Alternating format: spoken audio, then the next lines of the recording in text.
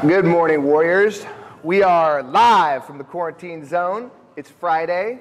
We've got a fun workout lined up for you. We're going to do a lot of mobility today to get loose for our hurricane that we're going to knock out this morning. So I'm really excited. Get that blood pumping, burn some energy, burn some calories, have a lot of fun, and get that mindset strengthened for the weekend ahead. And the story that I'm going to share with you today is one of my favorite stories. Being a coach and a business owner, and life is a lot about mindset. And this is a story of a salesman who sells Cutco knives. And this basically to get you up to speed.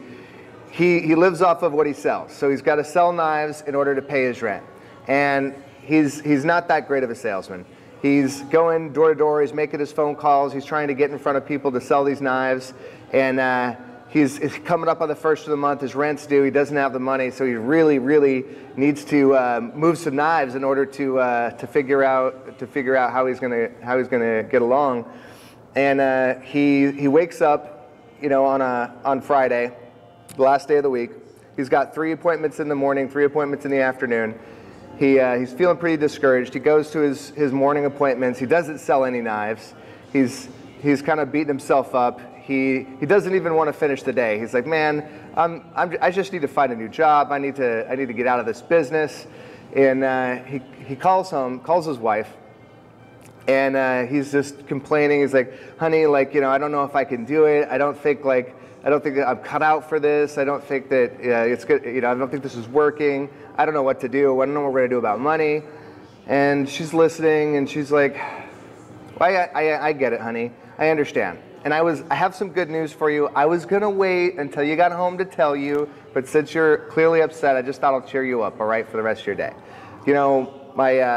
My uncle died about 6 months ago. His estate finally cleared, and I just got a pretty significant inheritance. So we don't have to worry about money for some time. It's a pretty significant check. So I just want to cheer you up and make you feel a little bit better, so you're not so depressed. And he's relieved. He's excited. He's happy. The weight's lifted off his shoulders. And she's like, doesn't matter whether or not you sell any more knives. I'll see you when you get home from work tonight. So he goes to his final 3 appointments. He's like, I don't even care who cares about these knives? And then he sells all 3 of his appointments, and and gets a little commission. And he's just elated. Comes home, grabs a bottle of wine from the store, busts open the door and said, honey, let's celebrate. And his wife looks at him and goes, oh, celebrate what? And he's like, the inheritance that you got. And she's like, oh, I just made that up to make you feel better, honey. And what you might find after you murder your spouse is that just deciding to feel like everything is okay, just having that sense that you're going to be all right, that things are going to work out, that taking away that sense of desperate need for certainty, it's a choice, right? And once you flick that switch, then all that pressure and all that anxiety and all that stuff, it goes away. And it's challenging to do on your own, right? But oftentimes when we have permission from outside sources or from the external, we can get there. But if it's a choice, if it's just a belief, you could choose to believe that everything is okay. And then you're a better Cutco knives salesperson, you're a better parent, you're a better spouse, you're a better son or daughter. So having that sense of certainty and that just inside of you, that compass, that everything is going to be all right, that empowers you to then be free to do all the other things. And part of the way that you do that is by taking care of yourself, by filling your cup first, by getting the exercise in, the sleep, the food, the water, and making sure that your ship is ready to sail at all times. So let's get ready to sail. Let's fill our cup, and let's kick some butt. on this workout. Today, I'm trying to announce the things that you'll need for the workout. Today, all you're gonna need is a weight, a kettlebell or a dumbbell if you've got one, so you can do some kettlebell swings. But we're gonna do a lot of stretches on the floor, so if you have a mat or a soft floor, that'll be good too. But you won't need a couch, and unless you're doing push-ups off a countertop or anything, you shouldn't need any other equipment for this workout. We're gonna start by warming up our arms, shoulders, hips. We're gonna do some inchworms. So when I'm doing the inchworm, I'm standing, heels about hips width apart, so not far apart. I'm gonna reach down, keeping my legs straight, and I'm gonna walk out into a plank, and then I'm gonna walk back. Touch the toe, and then I'm gonna walk out, walk back. One of the great things about this inchworm that we're doing, you can add a push-up to it if you're really hardcore, but when you're coming back, you're gonna push your hips up in the air, and so now I'm stretching that arm overhead, and I'm getting more overhead mobility out of that shoulder, which is great because we don't do a lot of overhead stuff in our everyday lives. So we're gonna do 10 inchworms. Coming up and out. Getting that heart rate going.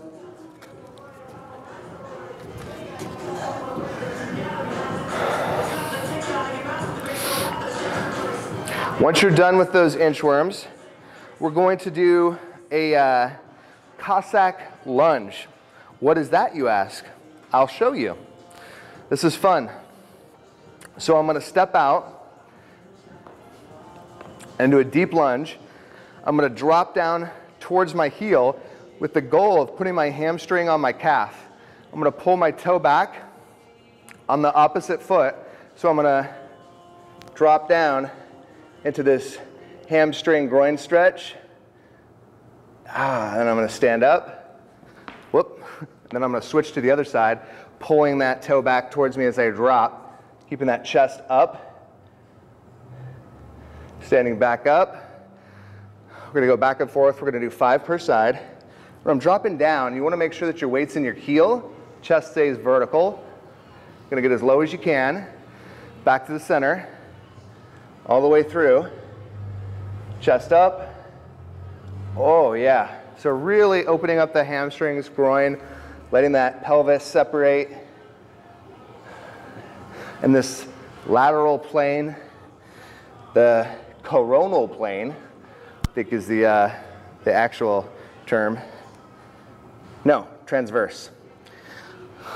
Wow, I don't really talk like that anymore. I have to go look up some stuff. One more on each side. And then, hi-ya. Ha-ha. Shake it off. Nice. Now we're going to do some lunge and windmills. What this means is I'm going to get in a deep lunge, stretching out. My palms are going to be in the same line as my heel of the lead leg. So I'm here. So my back leg is stiff. So I'm pushing my back heel back away from me. My lead knee is driving forward. My pelvis is going in 2 different directions on each side. That's good. That's what I want. Then I'm going to take my inside arm, reaching all the way forward. I'm going to rotate, hand to the sky, eyes following the hands. I'm going to spin that arm around until it becomes parallel to the floor. Bending the elbow, dropping that elbow all the way down to the foot, planting, switching up. Same thing. Back leg is pushing back, lead leg is pushing away. My inside arm is here now. Gonna push out, reach up, rotate, parallel to the floor, bend the elbow, drop it down. Yeah. Switching feet back to the beginning. This is our second round. All the way out. Rotating through. Bending that elbow. Coming back down into the perfect stretch. Our world's greatest stretch, as some call it. Switching out. Left foot forward for me. Long, up, rotate at the shoulder like a rotisserie chicken. Bending, drop down. All right, we're gonna do one more time. Kicking through. This one is for Sarah. This is her favorite stretch. All the way up, rotate back down. Elbow comes down to that lead heel. Drop, switch through.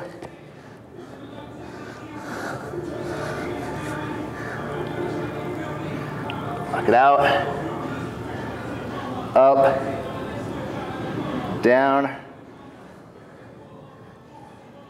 Yeah, nice. Wow. Walking back out of the windmill. Whew.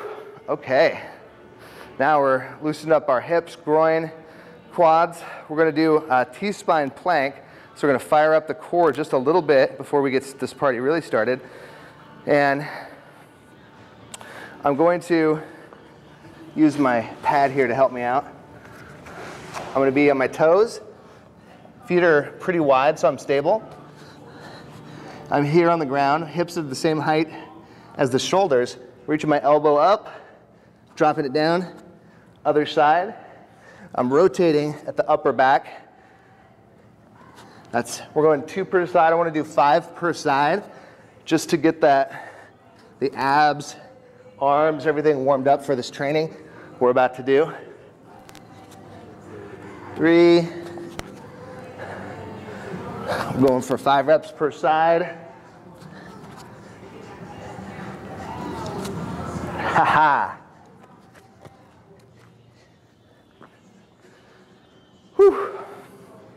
Okay, now it's time to warm up those legs. We're going to be doing a lot of swings this circuit. So I have a kettlebell here. If you have a kettlebell, you can use it at home. I know that not everybody has all the weights that they need, so if you need to do more, I'm going to do 10 swings. If you have a light kettlebell and you want to do 20, or if you have a kettlebell that's heavy for you, you can only do 5 or 8 or 10, that's fine. But if you don't have a kettlebell, you're going to do squats. So I'll demonstrate the tool for the swing, or the execution for the swing. And if you're following along with nothing, you're just going to do squats. Every time I do a warm-up, you'll do 10 squats. So we're starting out here. I'm in front of my kettlebell, and I'm going to warm up the hinge pattern by doing 10 reps of touching that handle, letting my butt drift back. My knees are bending, but just enough to allow me to hinge over without falling over. So chest stays up, touching that handle. I'm going to do 10 reps here. I'm going to squeeze my glutes on the way up, driving my butt forward, getting that warmed up. I'm going to do 10 reps of that. Powering through.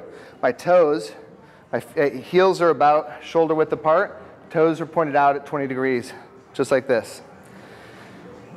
So I've done that 10 reps. Now I'm going to stand over the kettlebell, and I'm doing 10 reps again. This time it's underneath me, so I don't have to go as far. So I'm warming up that position. Again, toes out, 20 degrees. Pressure is on the heel of the foot, the ball of the big toe, the ball of the pinky toe. Driving through. 10 reps there.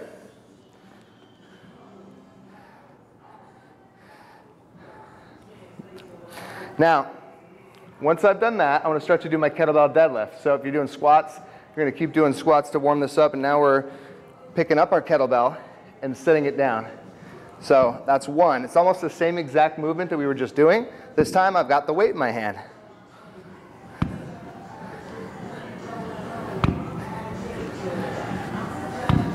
So I'm going to do 10 reps here. Chest is up, eyes are forward, squeezing the glutes on the way through.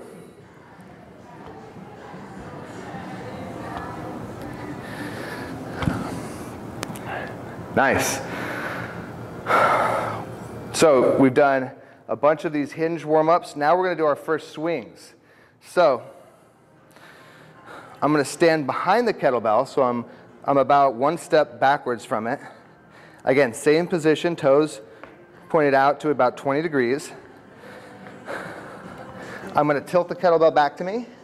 I'm going to throw it, and I'm standing up, firing it through, and I'm pushing that kettlebell back down, throwing it at my groin, exhaling forcefully as I squeeze the glutes together for 10 swings. Boom.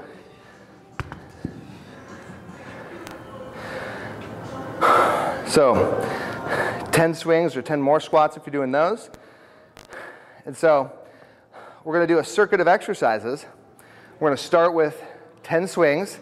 Then we're going to go into alt leg V-ups from the floor and push-ups. So our push-up, if you need a box, or sorry, a couch or a chair or something to do push-ups from, set it up for yourself. But you do it just like you do it on the floor. Your feet and knees are together, hands underneath the shoulders, and you're going to corkscrew that shoulder into your rib cage as you pull yourself to the floor or the couch. So here I am pulling myself down to the floor, exploding up. Pulling myself down to the floor, exploding up. So you're priming that push-up. Give me 10 good reps, finding that appropriate surface. If you're almost able to do a push-up from the floor, but not quite, what you can do is you can do an eccentric. So you're here, and you do the down, but instead of doing a kneeling push-up, you just get back up to the top with using your legs and arms, and then you're going to drop down slowly. So then you can practice the technique that you're going to need for the real push-up, and you're building up that strength. For the alt leg V-up, all we're going to do is we're going to lie down, keep your leg locked out, kick up that foot over your hip, touch, and then I'm trying to bring my shoulder blades up off the ground, alternating back and forth.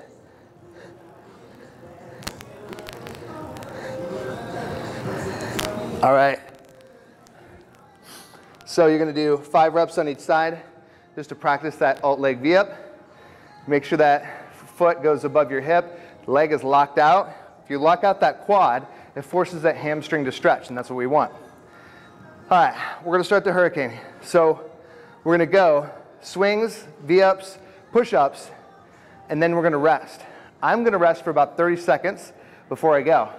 If you're hardcore and you like to, you want to keep your heart rate up, you can go faster than that. If you need more rest, you can go slower. I'm going to go about a 30-second rest before I start each circuit. We'll do the circuit 3 times, then we'll move on to the next circuit. So again, 10 swings, 8 alt leg V-ups per side for a total of 16 if you like to count every single rep, and 10 push-ups. All right, let's get going.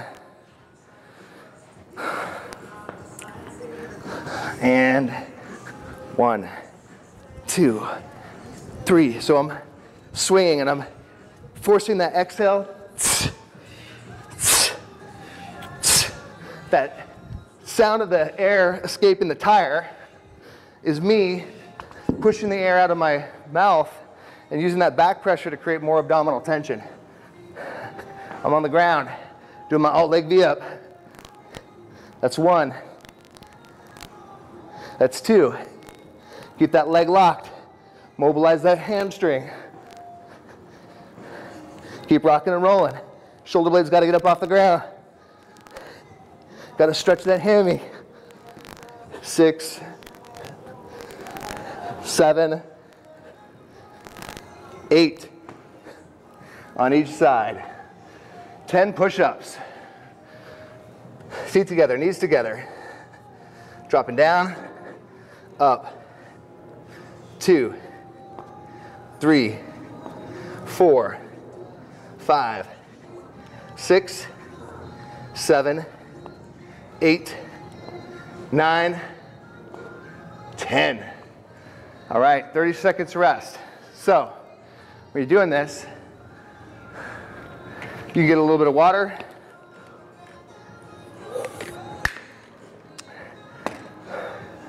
Whatever makes you feel good. Again, if you're like Chris or Francie, maybe you're already onto your second circuit, that's fine. I'm gonna get started in 5, 4, 3, 2, and I'm swinging. 1, 2, 3, 4, 5, 6, 7, 8, 9, 10. Back to the alt leg V up.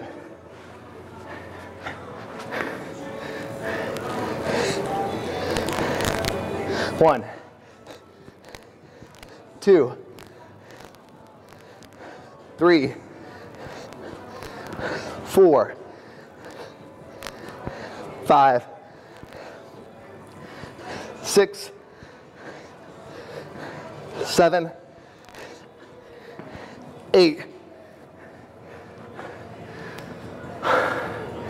All right, rolling into the push-up. Once you've done your 8 reps per side, making that push-up look good. All the way down, explode up.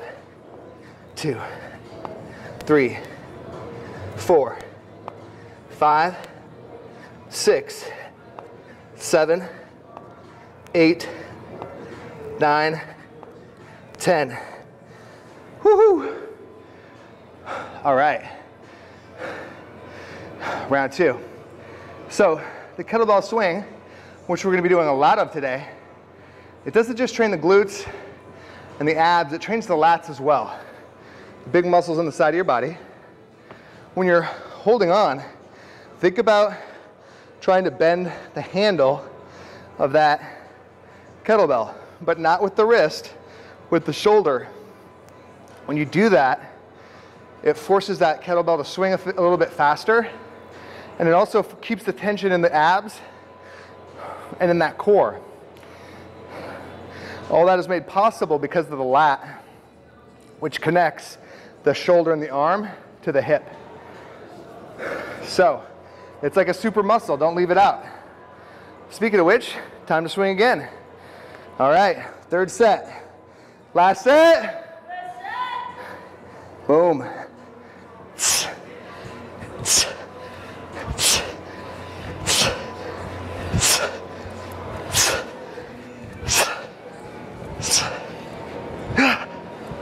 Yes.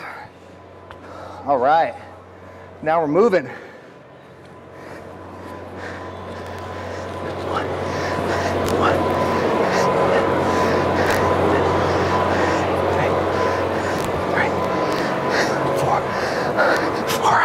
Halfway home, 8 per side. 5, 6, keep that leg locked. Woohoo! From there, you're rolling into the push-up. Again, feet together, knees together, squeezing those glutes.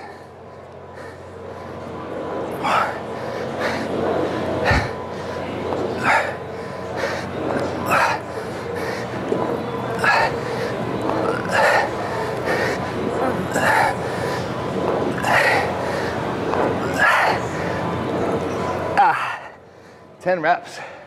Wow, 10 push-ups never felt so hard. Woohoo!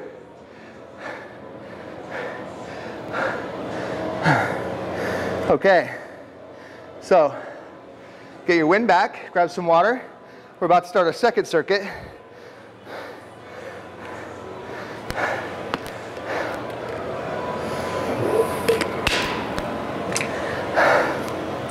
So we're going to do the kettlebell swing, and then we're going to do the squat and the speed skater. Now squats, heels at shoulder width, toes out to a 20 degree. That's a kind of a default stance. If you know what works best for you, stick with that for now. And you're going to do 12 reps, chest up, dropping the hips down, driving the glutes forward. So the only difference between a squat and a kettlebell swing or a hinge is on a squat, the butt goes down On a swing, the butt goes back. Back and forth versus up and down. So we'll be doing squats. If you don't have a kettlebell, you guessed it, you'll be doing 2 sets of squats in a row. Got to get those legs trained. Speed skaters. This is fun. So what we're going to do is, you're going to have if you have a mat, this actually works really well. You're going to hop from one side to the other. When you land, you're going to kind of do a curtsy lunge and go side to side, just like a US speed skater. Going back and forth.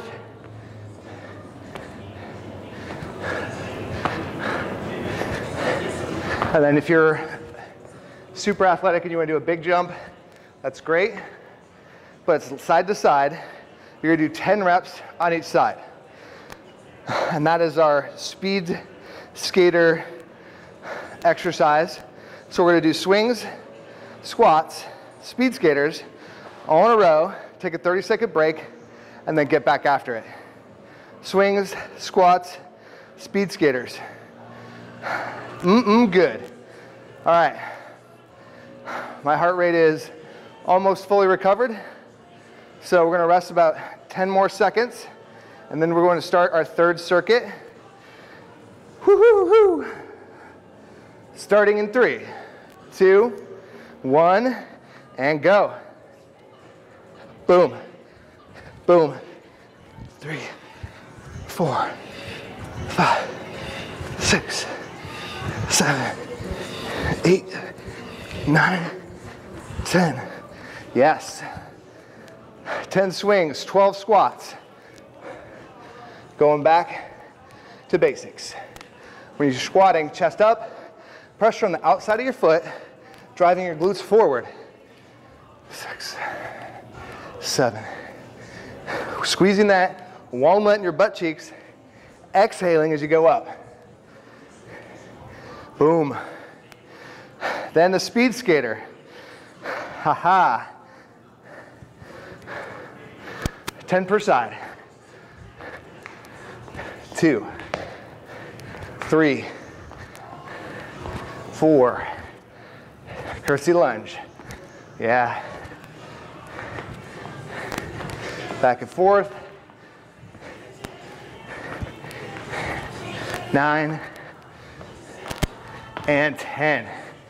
All right. So you notice when you do 3 leg drills in a row, that heart rate gets going great.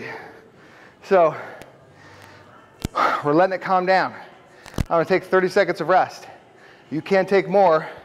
You can't take less. Whew.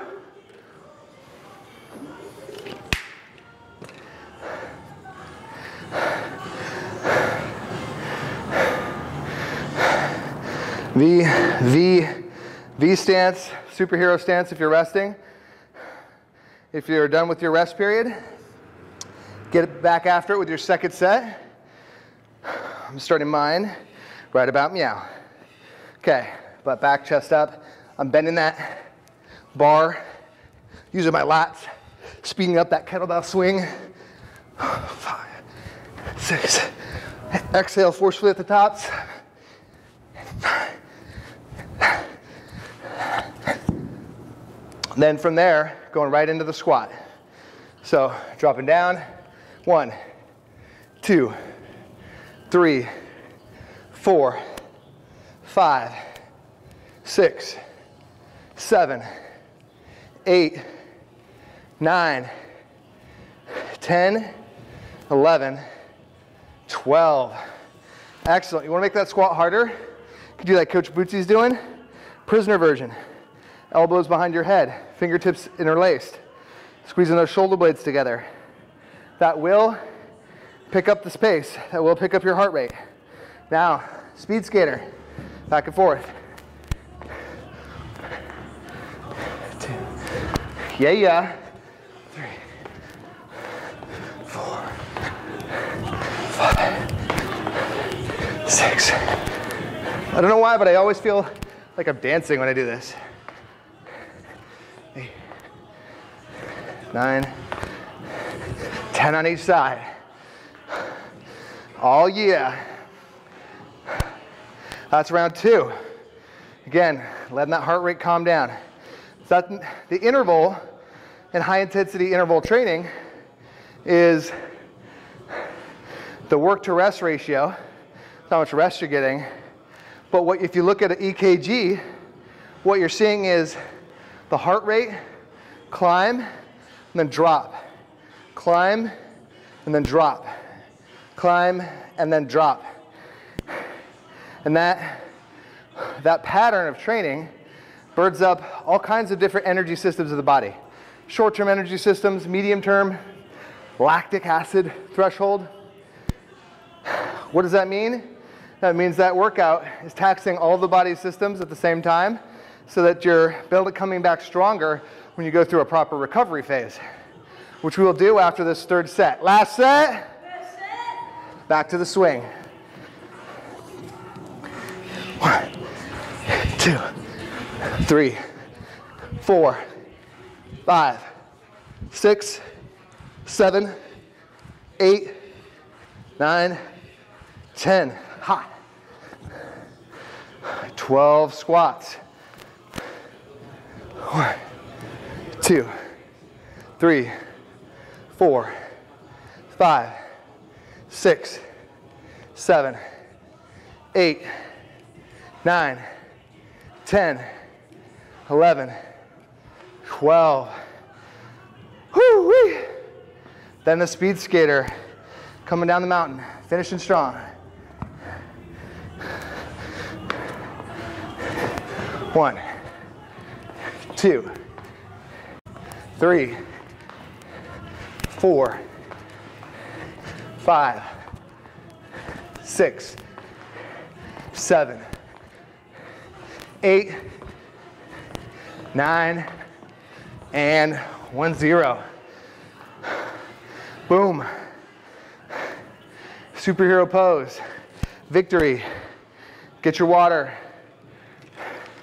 Get that rest.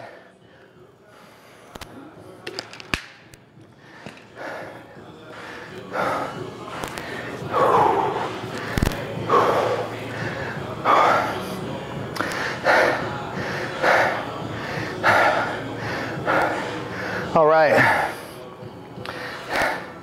So for our 3rd phase, our 3rd circuit, we're going to do, yes, for our metabolic driver, the kettlebell swing. We will also do the sit out. So the sit out, it's an old wrestling move. I'm here on all 4s, pivoting to the outside foot, toes pointed out, dropping through, coming right back to where I started, pivoting. My knees won't touch the ground. I'm going to go through, kicking 8 per side. So it's quite a few sit-outs. Stay strong, finish strong. We're going to go from that to the side crunch. So the side crunch, I'm here, lying on the mat, and what I'm doing is I'm just lifting my shoulders up off the ground, trying to touch my rib cage to my hip. So I'm doing that.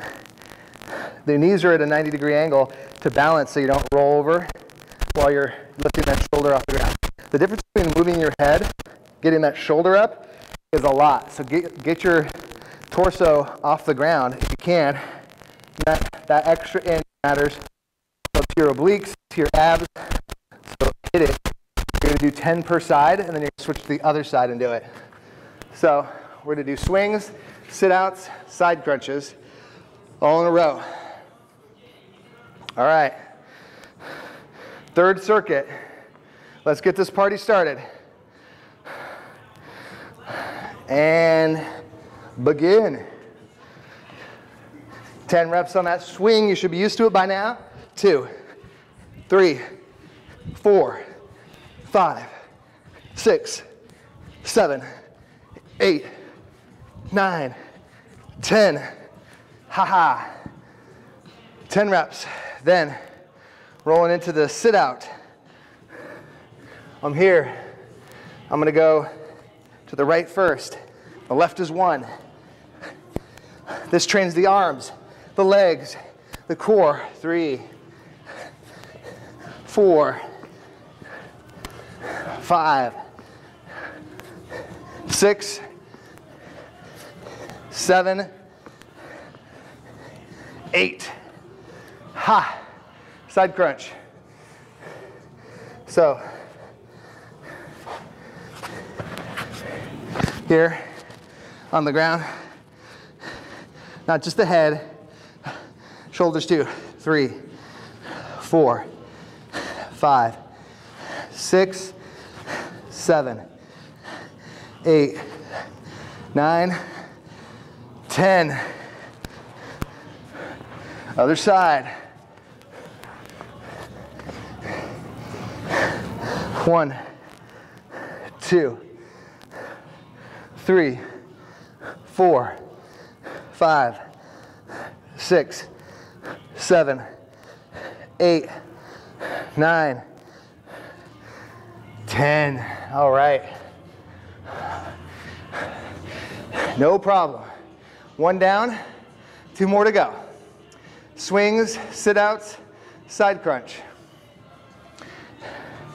So I'm getting my water. Hopefully you're feeling hydrated, feeling rested, feeling strong.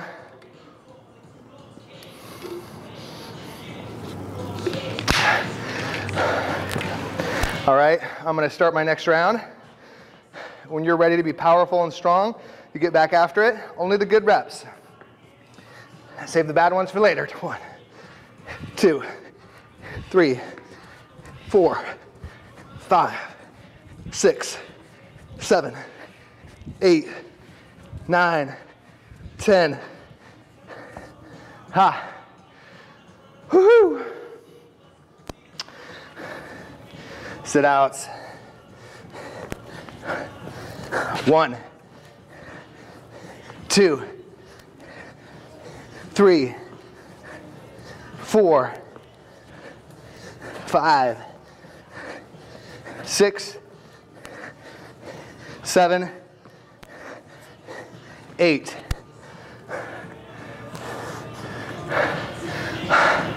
Ha, ha, ha, ha.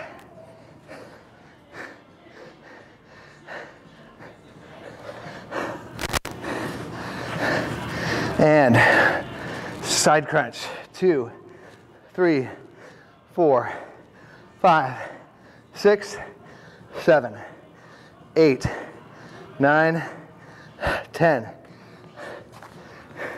Woohoo! 1, 2, 3, 4, 5, 6, 7, 8, 9, 10. Ha. All right. Second round down. Whenever I'm feeling pretty tired, whenever I'm feeling challenged, I don't forget my grit, my sisu, my intestinal fortitude, endurance, the ability to endure. In Finland, they have a word for that. It's sisu. And they have a saying, I got this. And that doesn't just mean like I can do it. That means if anybody can do it, I can do it. So we say it together, it sounds like this. Halusa! Halusa! It's a beautiful sound. So is that sound of that breakfast bell ring, and I can hear it. Let's finish strong. Last set. And go. 1, 2, 3, 4, 5, 6, 7, 8, 9, 10. Microphone in the mouth. Extra training. Love it. Get that extra training. Okay, sit out. Get back after it. 1, 2, trying to keep my hip close to that hand. 3, 4, 5, 6, 7, 8. Ha, ha, ha, ha, ha. Side crunches.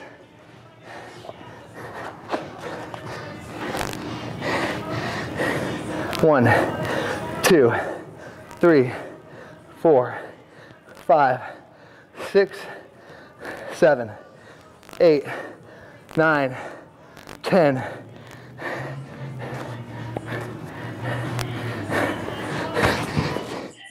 One, 2, 3, 4, 5, 6, 7, 8, 9, 10.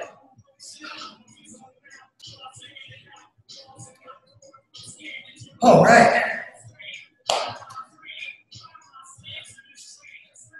Give yourself a hand. That one. That was fine. But of course, we're not quite done because we still have to do the finishing to the dessert. We should start calling it the dessert instead of the homework because it really does put the cherry on top. And it balances us out as warriors because we're always working on things that we need. So we're going to practice that squat, 20 reps. When your heart rate's coming down, this will help your heart. 1, 2, 3, 4. We're training for those birthday squats that inevitably we're going to have to do when we get back in the dojo. 6. Building up those legs. Building up those legs. Bootsy was just talking about how much she loves the training because she could finally feel it in her legs. She was, back in the day when we were using barbells, she just wasn't feeling it. Now she's having to adapt. Getting those reps in. 20 reps. Chest stays up, butt comes down. Now you're going to do 10 knee grabs. You should be good at these by now, practicing every day. Here on the ground, hands in the chest, going forward, grabbing the shins, shoulder blades back to the ground.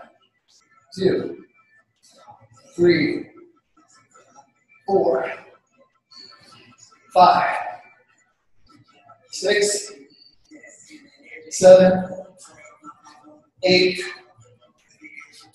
9, 10. All right. Now, we're going to do our swimmer.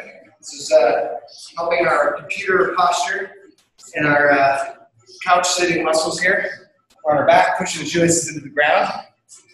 Lifting up that head, chest. 1, 2, 3, 4, 5. We're going to do 20 of these, not touching the floor. Keeping those fingertips spread. Pulling the shoulder blades up and then down. So you're going to let the shoulders drift where they naturally want to drift. You don't have to make them do anything. If you put your body in the right position, they'll just go there. You don't want to create any adaptations. You don't want to interfere with the body's motor patterns. Trying to restore movements that the body used to do before we were trapped in the cage all day long. So that's what that swimmer is for. Working on the postural muscles.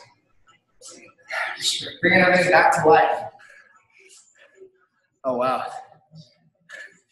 As you can see, I got a little bit of a workout in, and I think some of you did too. So, in conclusion, to this, go back to the beginning, back to Act 1. Once the salesman's mindset had been such that he knew he was going to be okay, he knew everything was going to work out for him, he had faith deposited in his brain from one conversation with his wife. Now, can you keep the faith? And can you insert that idea into your own head so that you can continue to show up for yourself, for your kids, for your families, and continue to bring out the warrior within?